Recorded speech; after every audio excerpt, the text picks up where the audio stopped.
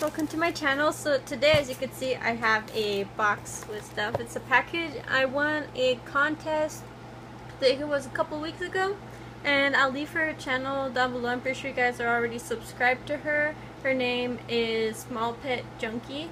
And yeah, I couldn't wait to open it, so I already opened everything, but I wanted to show you guys it too.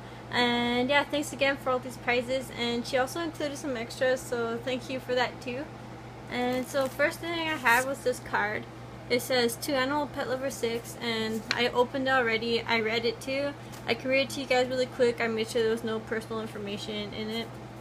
So it says, Dear AnimalPetLover6, thanks for your awesome entry. I hope it's a Laura, but it's close enough. And Horizon are doing well. It was so cute to watch Horizon run around your house.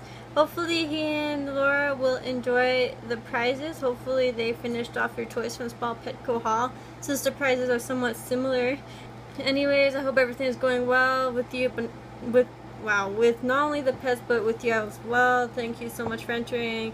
Brianna and the Ham Fam, and then it has all her pet names, and then it's made a comment about the smudge.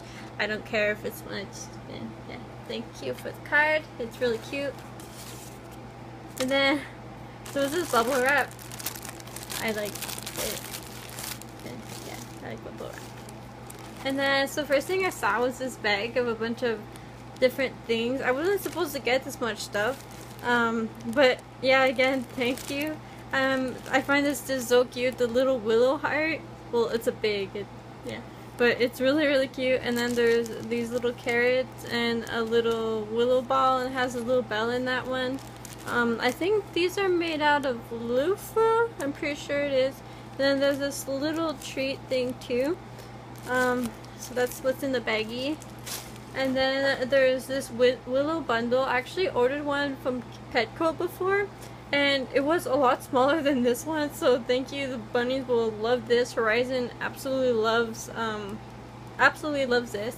And then for the last thing, there was this mat. I never bought them a mat before. I've been wanting to, but they're kind of expensive and they're small.